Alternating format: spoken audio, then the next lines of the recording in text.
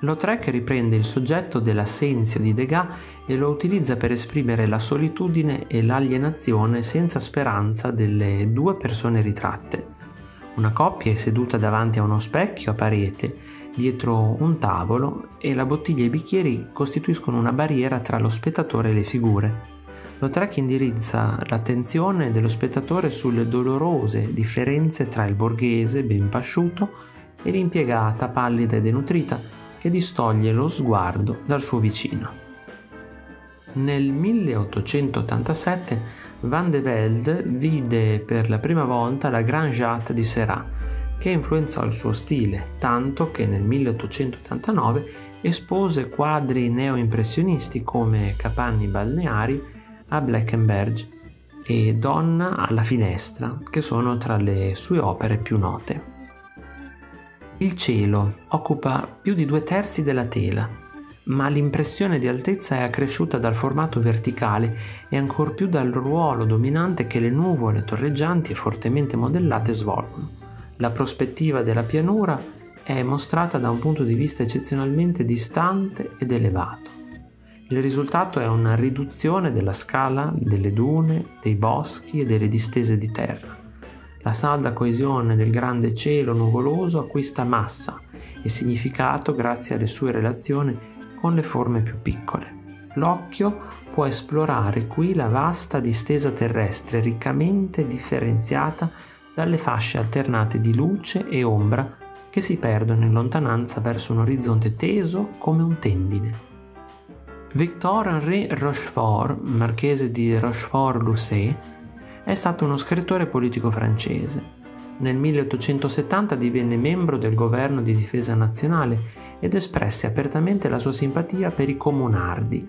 Nel 1871 fu arrestato e condannato, secondo la legge militare, all'ergastolo, quindi trasportato in Nuova Caledonia. Nel 1874 fuggì a San Francisco a bordo di una nave americana. La vita militare fu un soggetto di grande attualità nella prima metà del XVII secolo nei Paesi Bassi. Scene di battaglia furono dipinte da molti artisti olandesi e fiamminghi. Negli anni 30 e 40 del Seicento numerose truppe, molte delle quali mercenarie, trascorrevano mesi nelle province unite occupando semplicemente le zone di confine e aspettando ordini dall'Aia. L'interazione dei soldati con la popolazione locale andava dalla rapina e dall'estorsione all'eroica protezione, dallo stupro al romanticismo. Gruppi di soldati oziosi furono raffigurati da molti artisti olandesi. Le scene di locanda di De Hoc discendono da molte opere di questa tradizione. Quando Courbet venne trasferito nella prigione di Saint-Pélagie, ottenne dal direttore del carcere il permesso di dipingere nature morte con la frutta, un genere che aveva precedentemente trascurato. Una volta libero e tornato a Ornans, continuò questo esperimento con le trote. In uno di questi dipinti vediamo il pesce sulle rive del fiume, con l'amo ancora in bocca, mentre sul fondo del quadro è riportata la scritta in viculis facebat, messo in catene. Nel 1902 Cézanne acquistò un terreno sul Chemin de l'Ève, una collina non edificata a nord di Aix, e fece costruire una casa a 2 piani con un grande studio, alto circa 5 metri al primo piano. Nel suo studio poteva assemblare tutti gli oggetti che utilizzava per le sue nature morte. Il barattolo di zenzero compare in numerosi dipinti degli anni 90 del XIX secolo, così come il vaso e la brocca. Nella presente natura morta, Cézanne mostra lo stesso oggetto da 2 punti di vista diversi. Il barattolo di zenzero è inclinato in avanti in modo da poter vedere attraverso la parte superiore, ma i lati del barattolo sono rappresentati frontalmente. Alla fine di maggio del 1888 Van Gogh si recò a Saint-Marie-de-la-Mer, un villaggio di pescatori sulla costa mediterranea. I vecchi tetti di paglia erano sempre stati il soggetto preferito di Van Gogh, quindi oltre al Mediterraneo e alla chiesa fortificata medievale, ciò che lo incantò durante il suo soggiorno di una settimana a Saint-Méry furono le casette di paglia.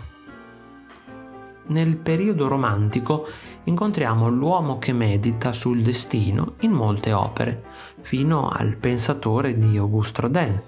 Ogni volta che l'artista aveva bisogno di esprimere l'orrore, l'incredulità, l'impotenza di fronte al destino, raffigurava la figura seduta con lo sguardo vuoto.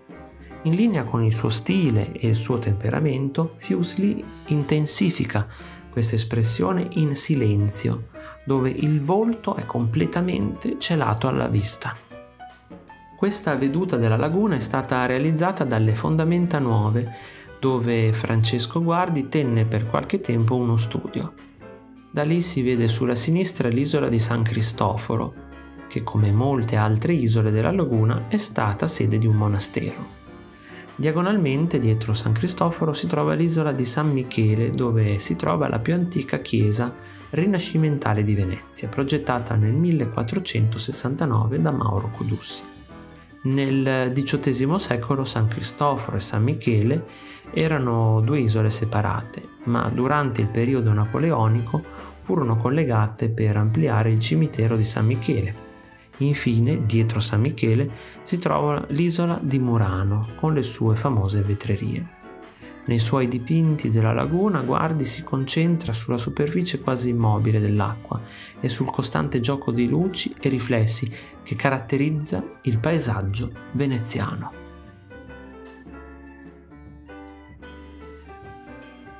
Se ti è piaciuto il video, iscriviti al canale, lascia like e condividilo con i tuoi amici. Ti invito anche a visitare il mio negozio. Un saluto e al prossimo video di Artesplorando.